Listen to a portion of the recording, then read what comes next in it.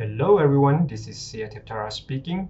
Today I'm going to show you an iPad Procreate tutorial on how to draw a muscular body for a character art.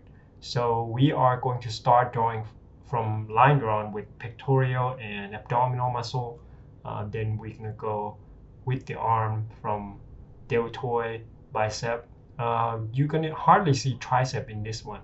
Once we finish the sketch, I'm going to show you how to render a character into making it look like this. I'm going to show you a specific tool and go into a specific detail on how to render and using smudge tool or line tool or specific brush that came with Procreate.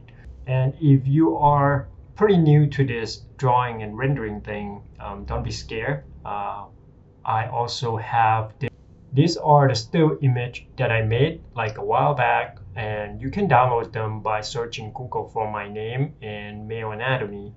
That is, if you want still image to practice and hone your craft. So you can just go to Google and just search my name, Xia Taptara, and then male anatomy or something similar to that with my name. You could probably find something useful there, or Pinterest. As you can see, all these image I have define or separating each section of the muscle by coloring them into the color code. All right, well, let's get started on this muscular guy that we are going to make on Procreate. All right, so I tweak my background into about 80% gray, so that I can maybe start up some highlight, and then I make it into the cooler tone. I'm just going to use round brush default. Then I'm going to pick black. We're just going to start off with a pretty rough line. And when I say rough, I mean really rough. So I'll start off with the head. I'm not sure what pose I'm going to do, but I think I'm just going to do, at the time, I was just going to do a pretty easy pose like the frontal character dude. Then I figured, well, that might be a little too big, so I resize it before I go further. Then I'm just kind of creating a line for the torso and then the legs. Then I'm trying to figure out where to put the arm. And I start out with one pegs and just one arm, start with basic deltoid, and then I decided, well, maybe I'm just going to start out with the shape because it's probably a lot quicker. And I put in the value about maybe mid-tone gray, and I figured that might be a little too dark. I'm not sure yet at this point. Just creating this silhouette, and since I'm going to render them, then creating silhouette with mid-tone is probably a lot easier. And now I'm just going lighter on the pegs, and I think I'm just gonna go lighter overall because it might be a little too dark, and when you make a character too dark, it might be a bit hard for you to put in some shadow. So unless you have indicate those darker value for the shadow area. So now I'm just using soft brush to kind of get overall mid-tone slightly toward the dark, basically. And then I'm putting another value in. And basically, it's probably easier if you have some idea in mind for just 3 values, light, mid, and dark. But that's not including the background. So what I mean by light, mid, and dark, they are going to be the values that are closer together, like between the body and his lower part, or I'm not sure if I'm going to draw pants or some sort of a fantasy kind of skirt or hakama or big pants or something. I'm not sure yet. But right now, if you look at it, I only have 3 values. So if you start off with the 3 value, what I mean by value is 3 tones or 3 shades of gray. So now we know that under the neck is going to be dark, and on the side of your pectoral, right next to the arms, also going to be dark. So I'm just putting those marks to indicate those area at the side of the body, right? And try to work on the bigger piece, as a whole first, before you diving in to start polishing up on those detail on the smaller areas. So it's probably easier or better to kind of see the overall image, so you can rearrange your shading or your value or your grayscale better when you can put in the overall value for you to look as a whole. But if you zoom in and try to work on a particular area, then usually you get caught up and you get stuck, and when you come back out and you look at it, and you'll be like, oh, that's how come it doesn't fit together as a whole. So try to render everything pretty loose in the beginning and try to get the main muscle group or the bigger part, like the whole pecs. I'm just putting all those light on his chest as one big area before I start to split it into two pectorals. And if you can see on the rib cage, I start adding those two lines on the side, and then the upper abdominal part and the lower abdominal part. So those are just two sections. I'm not starting off with six-pack right away. I'm trying to get the form. And then you see the arm, I'm slowly trying to get the upper arm and the lower arm into the assigned value first before I start going in and adding deltoid or shoulder muscle or bicep and tricep. Right now you see the shoulder separating from the upper arm on the right side of the screen. And now I'm slowly going up to his head and trying to get the correct value for the face. And also, eraser is a pretty useful tool. When you start working with shape like I do, eraser is going to help you polish those shape into something that is presentable. Yeah, brush and eraser came together. So and plus these are digital tools, right? So you don't need to worry about if your paper is going to get thinner or get ruins. When you are drawing with paper and charcoal or graphite, graphite is basically pencil, right? So in digital form, it's a lot more forgiving, and you can paint over and over and over. And usually, if you look at those on the left side of the screen, those interface, I usually go pretty high on the opacity, but I do change the brush size from time to time. And usually 70 to 80% of the time, I'll just go 100% opacity. And I just try to get the correct value, so you don't get those effect of inconsistency of the uneven color or uneven tone on the particular spot. So you want a big spot that you designate to be this area is the shadow or this area is the plane that are darker. And then when you make a transition, you have to decide whether the transition between one area and the other area is going to be soft edge or is going to be hard edge. Now I am making another layer and trying to get some facial feature going on. I'm just gonna give him beard because I think all the character looks cooler with the beard. Alright, so lower beard, some stash, and then I'm just gonna add some facial feature and hair along with it. And at this part, I'm trying to make a sort of a Norton barbaric character, basically. But I'm not sure what kind of hairstyle I'm going to give him. It's probably some long hair with a knot tie on top. Pretty typical. Now as you can see, I'm going a full opacity.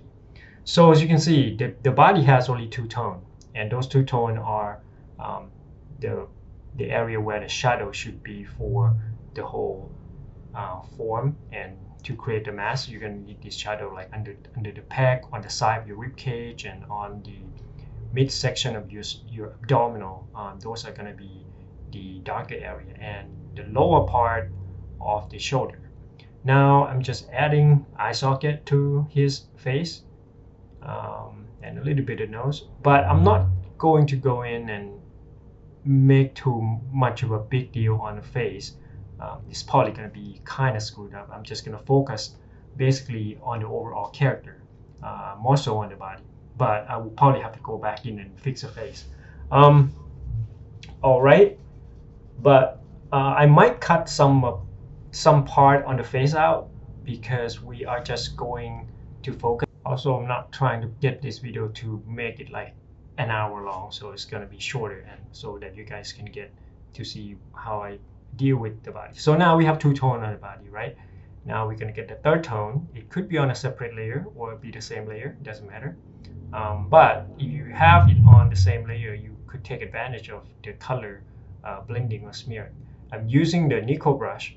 I think it's called Nico. I'm not sure. I always forgot, but it's on my customized palette, and it came with the default Procreate. So I'm just drawing basically the line where those shadow would be, like underneath the armpit, lower part of the pecs, and the part that's going to be dark. So it's basically like a line drawn on the anatomy. And if you download those images, it might help you clear up all these line where in between the pecs would be and all that. So now I'm adding a little shadow on the neck because his head would probably cast a shadow down to the body. And more shadow using big brush. Try to use big brush in the beginning to cover the most area that you can, so that you don't have to go there. That brush I usually use the most when I want to get sort of like a charcoal texture. It has a little bit of a perfect amount of grime and amount of texture to make your image in Procreate look somewhat traditional. Now I'm adding the same mark on the other side. Basically those are all, I'm trying to make like the line for the rib cage and the line for the underneath on this corner of the pecs, and a little bit on that upper abdominal section, and this is the mid abdominal section. I'm just drawing a line, basically follow along with the part of the abdominal that will cast a shadow, and that's why it kind of need to be darker. But then a little bit later, I'm going to show you how I make transition using the tool in Procreate, which is the smudge tool. I don't usually use the smudge tool in Photoshop, but Procreate, I found that the smudge tool is very, very, very helpful when you're trying to make the soft edge. In Photoshop, I usually use soft brush, if you've seen my tutorial before.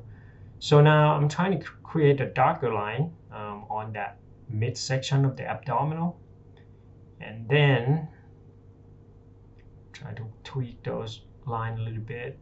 At this point, I'm trying to figure it out, how am I going to make the transition without messing it up. I kind of forgot about the smudge tool because I haven't used smudge tool that often.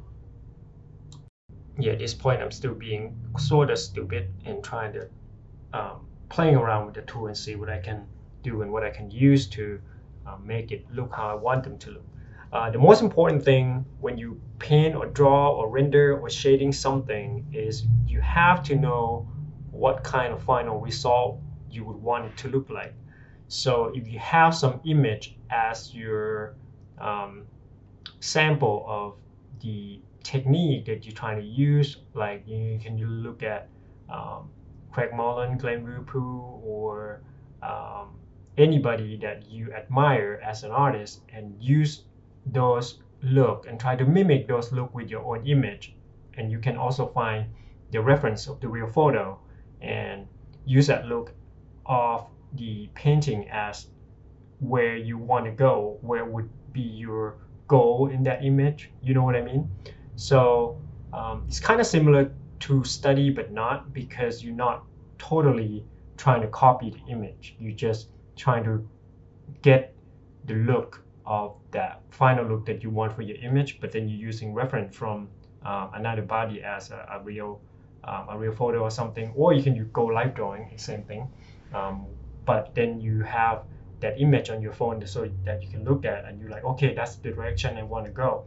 So those images are going to be somewhat your directional guideline that you want to mimic. All right, now I toned those darker line down a bit, and I'm using soft brush to try to get those line going. Now I'm going back to the hard edge, the default round brush, and trying to figure out still. Then now I make those dark mark, and now I'm using smudge tool, and I'm slowly figuring out how to take advantage of this tool. And this tool is pretty useful. So I'm just kind of make a darker line, then I just smudge it to where I want them to, I want the surface to be round, right? Or the surface to blend. And then I'm drawing the outline of his arm using brush with, I'm just going to cover that area of the deltoid first. Then I'm just using the smudge tool and pulling it and pushing those part of the bicep, pulling it down to the side, and then on his joint I'm just pulling it up so that it would make his bicep would give the form on his bicep as rounded. And now I'm just gonna slowly, using the same technique, I'm drawing the line under his pectoral and abdominal, just a few lines to indicate, and then rib cage and more lines. So all these lines, I'm using it as a starter point, and all these lines would be where the occlusion shadow be, right? Then I'm start smudging it, and I'm just smudging it to the part that I want to round it up. So you have to know where your lighting is coming from, or if you don't know your lighting that well, you can use some reference, and then this way, before you smudging the dark value, this would be like the last part or the final, kind of closer to the almost done part that I would do. I would lay out as I progress from the beginning, right? If you remember, I just prep it with mid-tone and darker mid-tone, and now I'm going to the darker part. So I start out with just painting. So just put 100% opacity on 2 value of the gray, and now I'm just going in for the darker area using smudge tool. So it's important to get, I like to work from the mid value and then going to dark and then highlight rarely on certain spot maybe. And then now you can see me using smudge tool on this from the occlusion and going there, right? And just using smudge tool to round it up, round up his deltoid. And this smudge tool in Procreate, pretty awesome. I starting to like it a lot. And then if you want a lighter line, if the line is too dark and you want to cover more area with the lighter gray, then you just pick the lighter color from the color picker. And also a couple more things I want to add is don't overdo the smudging things. You have to maintain some of the edge to be hard to get the form to look correct, right? So if you soften everything, then the form would not, the form would look kind of too soft and too ambiguous. So if you see those, I'll have the hard line on one side, right? So the hard line is dark to the lighter part, and then I'll smudge only one side to round one side up, because that's where the light fall, and that's when the shadow create. And when the new plane start, it facing different directions, so it would have that hard edge in between the abs, right? So just beware of smudging. Don't smudge it everywhere. Just keep some of the hard line. Like if you can see, I'm painting this peg right now. I'm just making this hard line. I'm just going to smudge on one direction, which is up, because the light is coming from top, and then your shoulder round it down to the intersect the bicep and the tricep. So where those muscle intersect or muscle going in and intersect each other, the plane that are different, that's where the hard edge is going to create, because the change of plane in between the deltoid and the tricep, or the deltoid and the bicep, will create the hard edge. That's why you see some people are pretty ripped and those lines are pretty prominent, and that's happened because of the lighting and the change of plane on the surface of your body. So now we kind of getting almost there. I'm just gonna slowly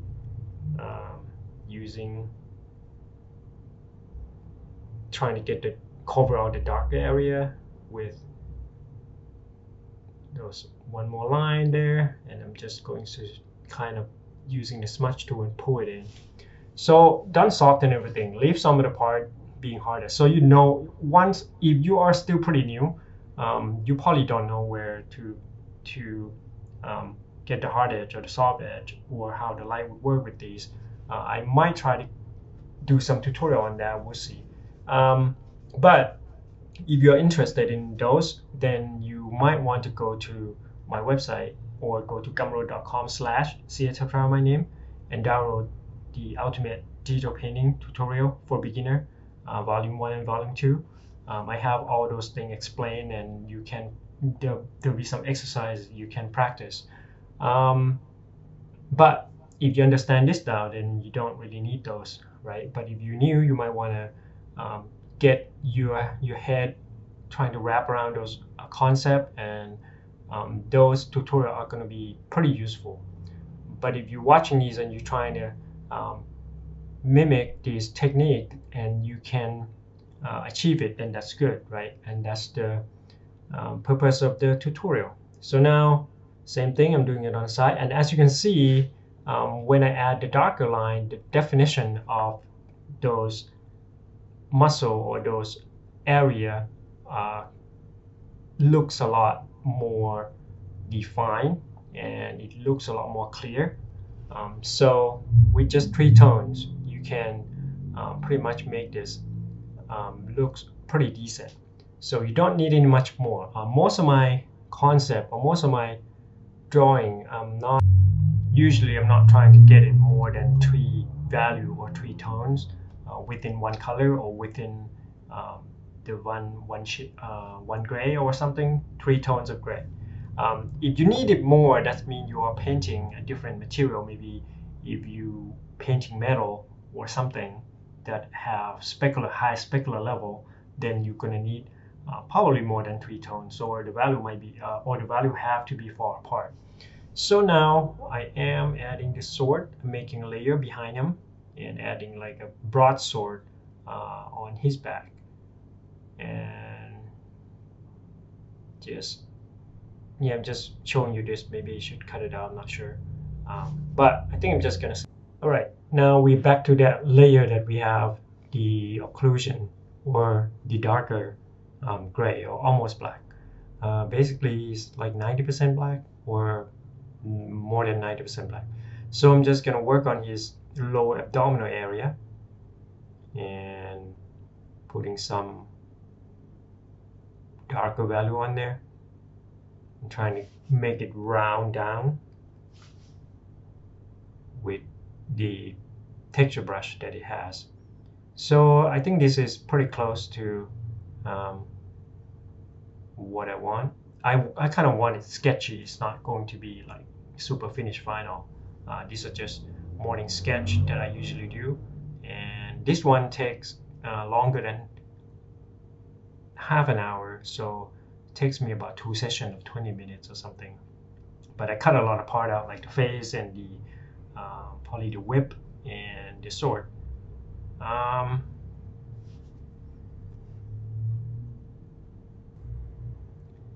So we are almost there. I'm adding a little more lighter value on to the side of his oblique, basically. below his oblique, and those are going to be where the fat storage will, like men will have more area around his stomach to save the fat or store the fat, right? And these are the area. And if you want to, like, I think it's pretty useful if you working out also, so you know what muscle is where and which part of the muscle should look like and things like that. So and it would get you pretty healthy also. And usually on the abs, if you want to get the abs and you're working out, then you're going to have to lose body fat to be lower than probably 18% of your body fat. Then you start to see the abs. And if you have your body fat more than 18%, then you're going to hardly see anything on the abs. It doesn't matter how hard of a sit-up you do. You're going to have to lower the body fat doing cardio or something, right? Oh wait, I got carried away. We're not making a workout video here. So yeah, it can also be pretty useful because you can use yourself as a model if you've got pretty rib. And I guess this is almost there. I'm just gonna adding a little bit more of some of the occlusion line.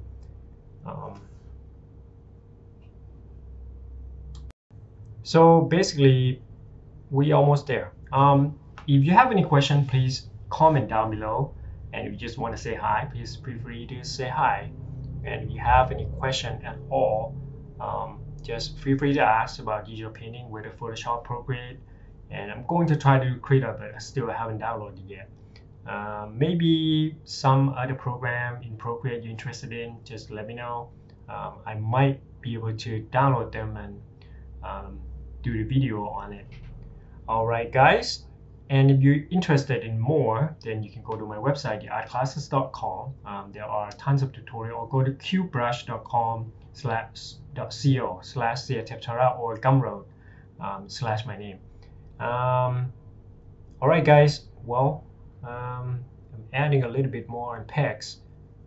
I guess it's only a couple minutes left. I'm just gonna leave it, and then you guys can take a look at what I do. And again, this week I'll update one more tutorial on Photoshop, so you can take a look at how I color on Genji character. Alright guys, and don't forget to click subscribe, so every time I upload a new video, you guys can watch it. Alright, well, have a good day guys. But there will be maybe 5 or 6 more minutes of the video still left. You can keep watching it, and don't forget to download those images I have on Google. Have a great day guys. Bye bye.